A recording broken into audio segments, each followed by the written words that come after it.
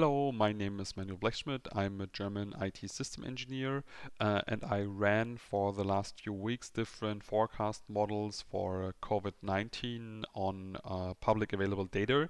And in this video, I want to show my simulation for America. So what you can currently see, you can see a map of America with all kinds of dots. These dots represent counties, and the size of the dots represent the confirmed cases of COVID-19, the COVID-19 disease. As you can see, New York is a hotspot and also Los Angeles is a hotspot.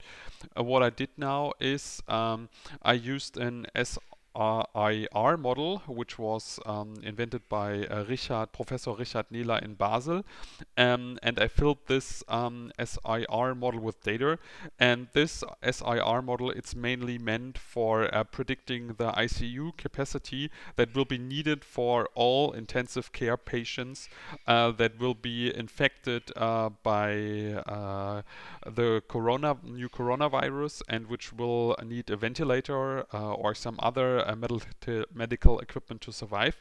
You can see the red line here.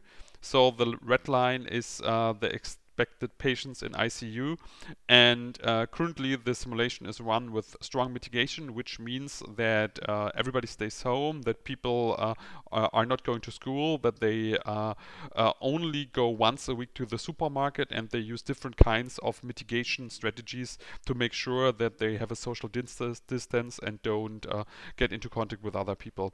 I used this data for the ICU beds. So what I'm going to do is I'm going to try to predict when certain hospitals will be full in America, and I used the data from the United States Census Bureau for having the inhabitants of a certain county. So what you can see now is you can see a map from the United States, and what you can't see is there are lots of green dots on the map. And these green dots, they represent the people who need intensive care, and these green dots, they will grow, and when the hospital capacity is over capacity, they will turn into red. And what we will do now is we will run the simulation, and then the dots will grow.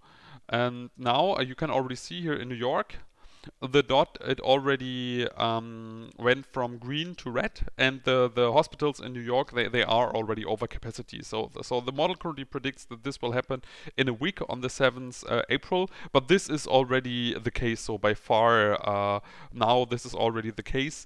In New York, all the hospitals are over capacity. You can see that in other parts of the country, like in Florida or in California, in the Bay Area in San Francisco, it's not that bad yet.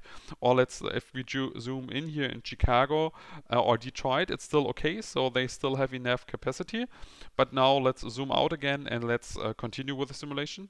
So now the coronavirus, it spreads. You can see that all the dots grow. You can see that it spreads in the whole country, and now you can see what's happening. So in all kinds of areas, like here in Louisiana, or here in Georgia, here in Idaho, in Utah, so the first counties in Colorado, they begin to be full, and this is all under the assumption that you really have strong mitigation measures, that you do the same like other countries are doing: stay home, don't meet people, really make sure that you wash your hands often. So let's go on. We are now in the middle of April, and you can see that it gets worse. So it gets a lot worse, and you can see that hospitals are going to be over capacity nearly everywhere, and this is now the end of April. So this is what currently the model predicts based on strong mitigation and the current data that I have, what will happen in the next month.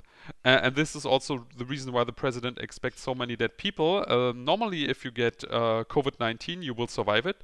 But if you don't, if you need intensive care and you don't have intensive care, it's very likely that you will die. For example, here in America, let's enable the whole people who need intensive care.